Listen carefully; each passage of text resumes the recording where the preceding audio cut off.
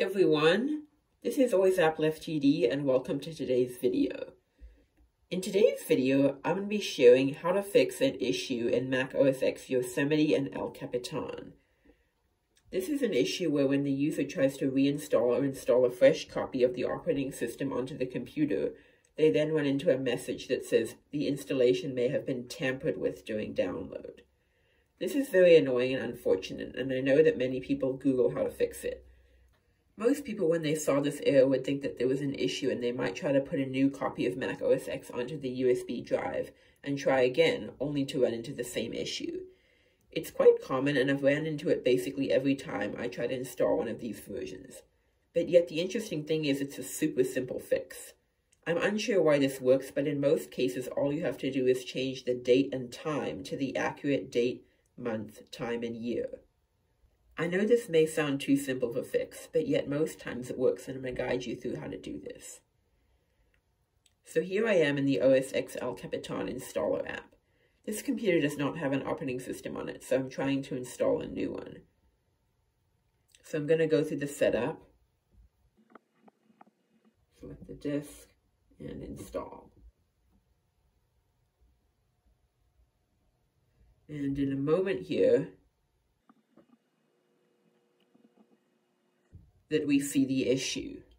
This copy of the Install OS X El Capitan application can't be verified. It may have been corrupted or tampered with during download.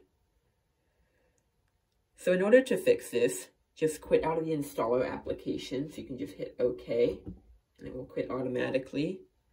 Then go to the Utilities menu up at the top and select Terminal. The Terminal application should open up. For those of you that haven't used Terminal yet, it's basically just an app that allows you to communicate with your Mac via code. So first of all, just type date, all lowercase, and press enter.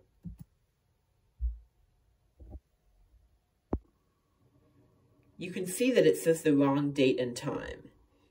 It should be incorrect, as this is most of the time what is causing the issue. If it's correct, you might be facing a different type of issue, and this tutorial probably won't help. But even if it's 1 hour off, you should still try. Now what you need to do is type date, all lowercase, one more time, then put a space, and then follow the order of values above. So you can see it listed Sunday, December 31st, 17/14/08 PST 2000. So that means that we will type the number of the month, the number of the date, the number of the time, and the year. Now there are some very important parameters that you must follow in setting the date and time though. First of all, you don't need to include the day, such as Sunday. Also, when you are typing the time, please don't include the colon between the hour and minute. And last of all, there are no spaces between the number values that we're going to type in. So you can see today's date is September 29 and the time is 9:19. So we're going to type 09, which stands for the month because that says December.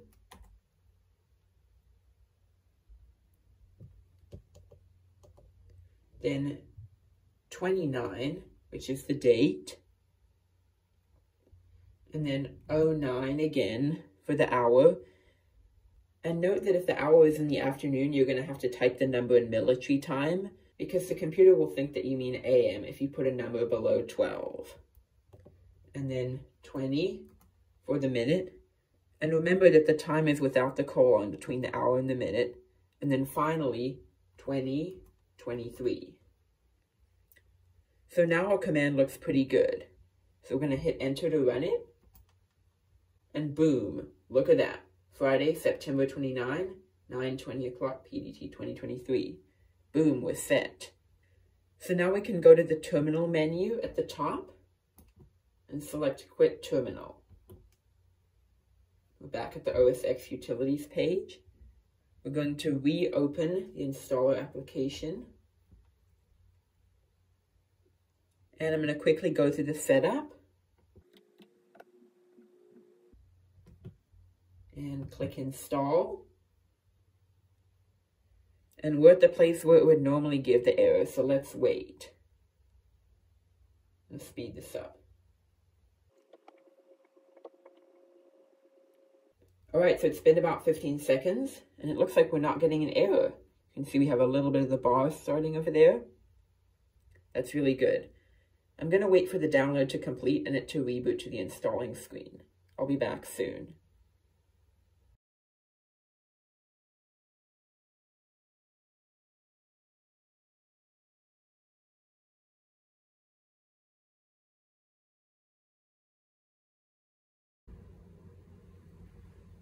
Okay, so as you saw, it said 0 seconds remaining.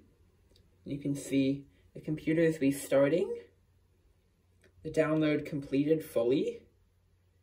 And now we are installing a fresh copy of OS X El Capitan onto this computer. So I really hope that this tutorial helped you and that you were able to get your computer up and running again. If you enjoyed this video, please give it a like. Feel free to comment down below your thoughts, and of course subscribe to my channel for more content like this. That's it for now, and I'll catch you in my next video.